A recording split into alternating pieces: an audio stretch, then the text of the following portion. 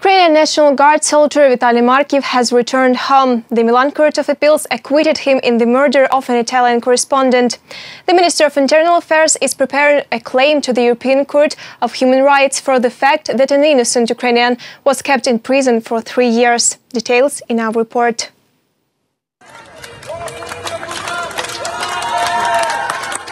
In front of the maximum security prison Opera, not far from Milan, a soldier of the National Guard of Ukraine, Vitaliy Markiv, is met by journalists, representatives of the Ukrainian authorities, the diaspora and his mother. The Milan Court of Appeal has dropped charges against Markiv for the murder of Italian journalist Andrea Roccalli. The latter died in 2014 during the battles near Sloviansk in the Donetsk region. Markiv says he didn't believe in the acquittal. Це надзвичайна подія.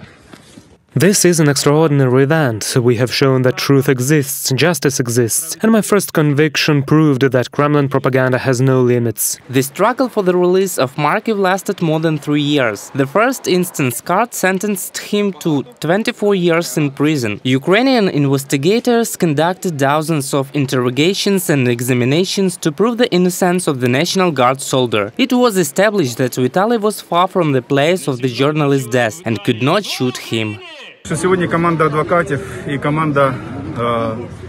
Today, the team of lawyers and the team of our accomplices, all those who gathered here today, were able to present arguments. And the Milan Court of Appeals made a decision, a courageous decision, because the trial court ignored the facts as they were. Vitaliy could not shoot the journalist. Vitaliy was elsewhere, and his accusations were thoroughly based only on the testimony of French journalist.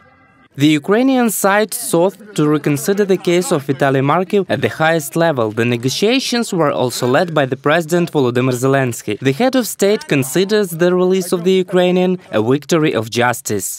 This news gives all of us strength and faith in the success of the further struggle for every citizen of Ukraine who, unfortunately, is still illegally held captive or in prison. None of them is forgotten. We will return everyone. Great Britain reacted to the release of Vitaliy Markiv.